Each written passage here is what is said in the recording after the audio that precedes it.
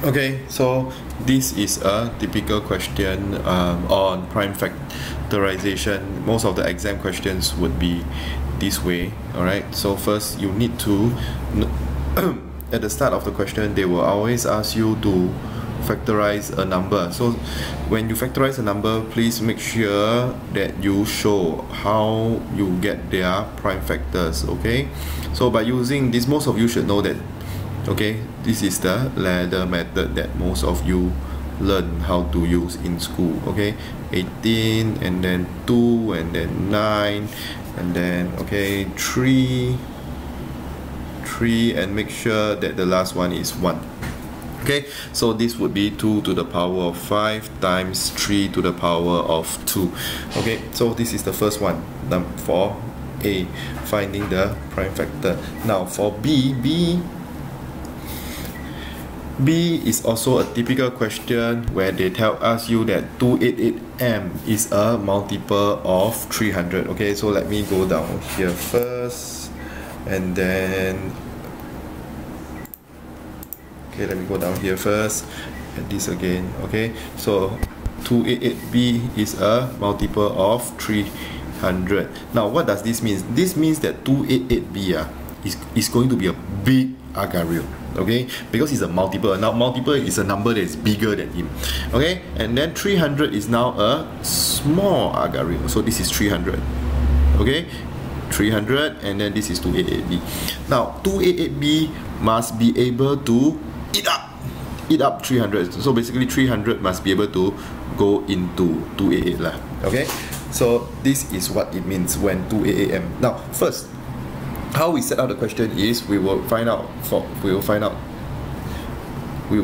okay, 288 just now according to the first part is 2 to the power of 5 times 3 to the power of 2. Okay, next we need to find out 300 is equals to how much. Okay, so using again my ladder method, 300 divided by 2, I will get 150. Now not all the time you have to start with using 2. You can use the 5. Okay, and in fact I encourage you to use 5, because when you use 5 you divide by a bigger number, the numbers will get smaller and then it's easier for you to do. Okay, 1. So 300 is 2 to the power of 2 times 3 times 5 to the power of 2. Okay, 2 to the power of 2 times 3 times 5 to the power of 2. So next question is asking now. So this is the very important part that you have to know, and then this is how you write 288M must be equals to. So first you look at this 2 to the power 5 and 2 to the power 2. 288 has 2 to the power 5 already. Can he eat up 300? Yes, he can. So now we keep the 2 to the power 5. Okay, next we look at 3 to the power 2 and 3. Okay, again 288 is bigger than, he already have 3 to the power 2. So we will just keep this. Now the question is 300 have this 5 to the power 2.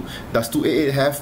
No. So 288M they must have 5 to the power 2 so that 288M can eat up 300. Okay, so this is how 288M looks like. Now question do not want to know what is 288M. Question wants to know what is the M that makes it 288 to be like that. So the answer is M is equals to, okay, so what makes 288 from here to become here? 2 to the power 5, 2 to the power 2 to the power 5, 2 to the power 5, we are the same. 2 to the power 3, 2 to the power 3 to the power 2, and 3 to the power 2 is the same. 288 at first don't have 5 to the power 2. Now he have this 5 to the power of 2. So which means M is 5 to the power of 2, which is equals to 25. Okay, very typical question, the multiplication of M. Alright, so the next part, okay, where they ask you that 288 is a perfect square. This is also a very typical question. So a perfect square, I will tell you that a perfect square means his power, okay, can be, okay, is multiple, okay, of 2. Alright, so perfect square means all their multiple, all the power is multiple of 2. So for example, you see that 4 is equals to what? 2 square, right? Okay, so like 16 is equals to what? 4 square, right? Okay, like 36 is equals to 6 square, right? So you see all perfect squares, right? Their power are multiples of 2. So again, we go back to writing down what is 288 first. 288 is equals to 2 to the power of 5 times 3 to the power of 2. So the next part where 288n must be equals to, first he have 2 to the power, he originally is 2 to the power of 5. 288n must have power which is multiple of 2. So he must have 2 to the power of 6. Okay? Next, 3 square is already the power is already multiple of 2. So do you need to do anything? You don't need. So you keep it as 3 square. So what is n equals to? N is equals to 2 because it makes him from 2 to the power of 5 to become 2 to the power of 6. That's why n is equals to 2. Okay, so this is another way of asking you question is, so they may ask what is the same kind of question, 2AAN to be a perfect cube. I write down perfect cube. Okay, so if a perfect square the power is multiple of 2, the perfect cube the power is multiple of 3. Okay, perfect cube power multiple of 3, perfect square power multiple of 2. Okay, so and then the next one that the next part of the question is given that 288 over d. So what is the difference between this? What is the difference between this question and this question is when you multiply by something, okay, the multiply, okay, the power will go up.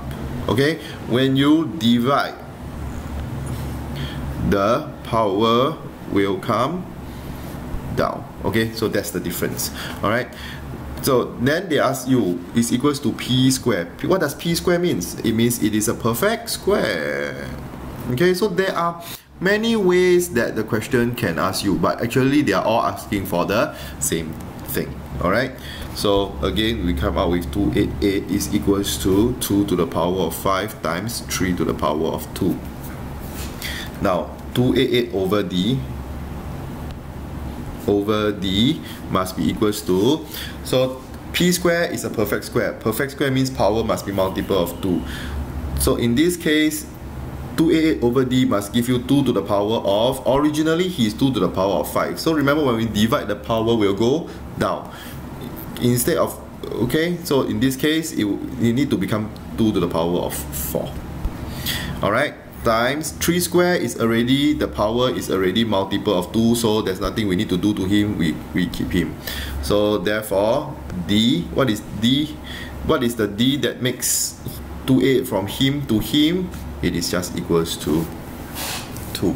Okay, so overall this is a pretty standard question where they will ask you to find the product of the prime factor first, and then after that ask you for multiple. Okay, so some of the recap points is number 1, to be a multiple, okay, it's like an agario. Okay, you must be bigger than the, or rather I should put it in another way, okay, you must contain the smaller number. Okay, number 2, a perfect square, okay, means the power, okay, is a multiple of 2.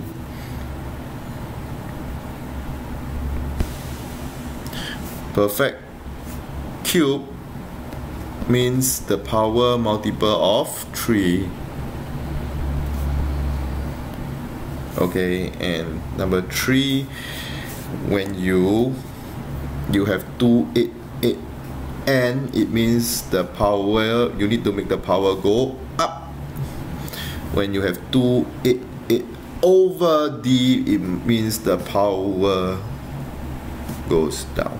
Okay, very important 3 points you need to know about these kind of questions.